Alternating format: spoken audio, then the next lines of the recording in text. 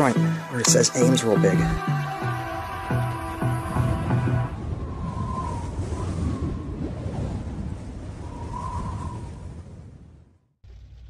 Hi everyone, I'm out here in beautiful sunny Wytheville, Virginia. Just look at all the sunshine out there, it's just gorgeous.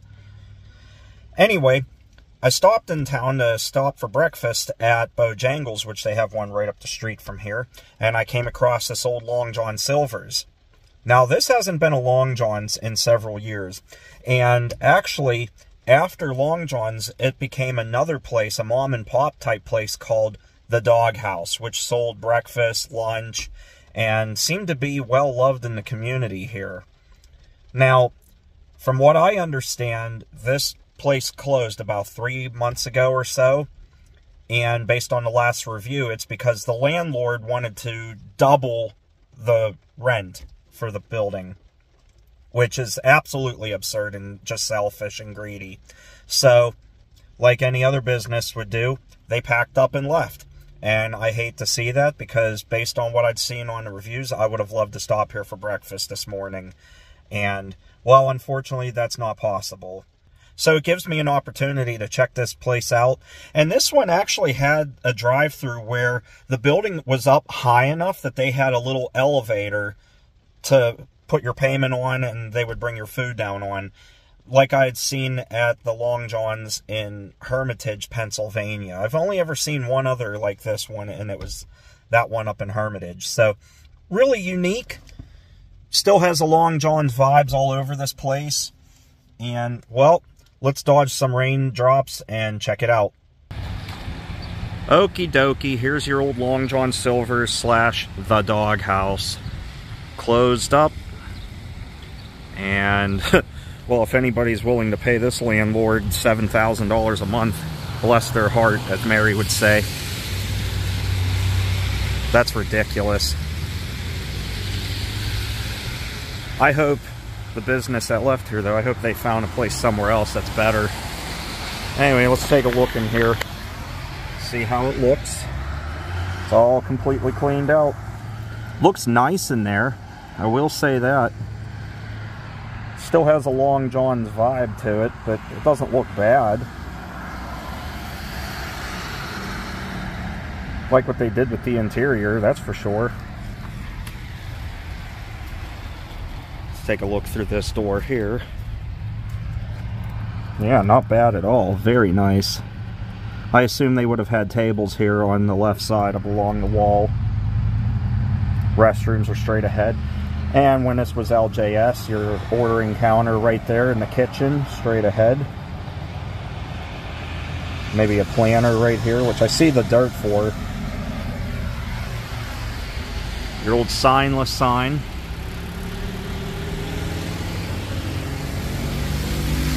Handicap ramp over here. Another dining room. Big dining room, that's for sure. You have the main one over there, this one over here. And the drive-through, you actually drive around the front of the building. Here's their handicap spots here. Now, that's a thing. If this drive-through would back up far enough, you'd be stuck here. But I mean, that's a lot of places anymore. But there's a look at the joint from afar. And yeah, I mean, this is like most Long John's that I've been to, where you go through the drive-thru and it wraps around the front of the building. I know the one in New Ken or Lower Burrell does that. There's your little drive-thru sign that's gone. Take a look through this window here. Not much going on in there.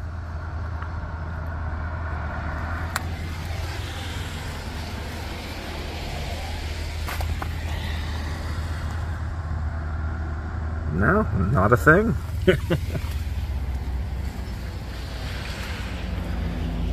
Anyway, doing a lap out here in the rain. Roses. Interesting store. Wonder what that one was.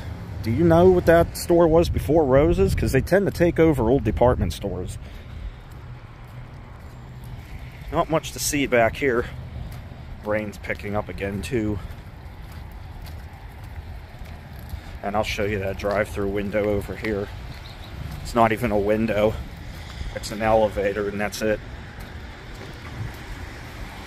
The exit sign. A little bit of parking right here. Yeah, check this out. The Wytheville VA call. You have your call button. And they speak to you through that, and that door would open up. They have it bolted shut. It looks like yeah, it's a piece of siding they put in there, but normally that window would shut. And I'd seen this at the one in Hermitage. Like I said, you put your money or your card on the little elevator, hit the call button, it sends it up, and then they would bring it back with your food and your drink on a tray there. On the tray, not a tray, but in your bag and stuff, and hand it to you that way. Very cool little thing I've only ever seen once. And they have one here at this location. And it's mainly because the building sits up so high. That window is probably about 5 feet up. And the drive-through, which is very tight and narrow, by the way, goes uphill. So that's kind of neat. Let's take a look through this window while we're at it. Oh, can't even really see anything in there. A little bit. There we go. See a little bit in there, but not much. That rain sucks. I think that's going to be a wrap for here anyway. But anyway, that's a look at that.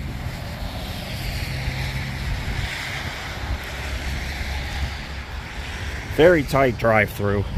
But it reminds me of the one, like I said, in Lower Borough, New Kensington, PA, where the drive-through wraps around the front. It's really narrow like that, but they don't have a elevator. They actually have a window with somebody that hands you your food. But that's pretty cool. Unique and rare to see. Well, that weather sure isn't very nice out there today. I'll tell you that. Kind of stinks with the rain, but that's all right. We got to check it out, and I got to show you the cool little elevator thing for the food.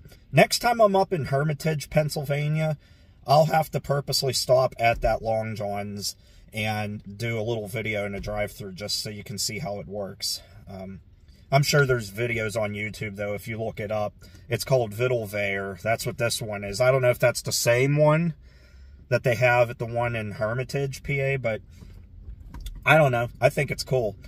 Until then, I'd never seen a thing like that, nor heard of such a thing. But I guess it's kind of like when you go to the bank or a pharmacy and they have those little tubes and you hit the send button, it shoots it up through the pipe and into the building, and then they fill it up with either your prescription, or if you're at a bank, your card or money or whatever, and then send it back.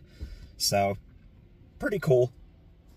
Anyway, I'm going to wrap up this video. I'm getting very hungry, and there's a Bojangles up the street calling my name, and I want to hit that up and get some grub.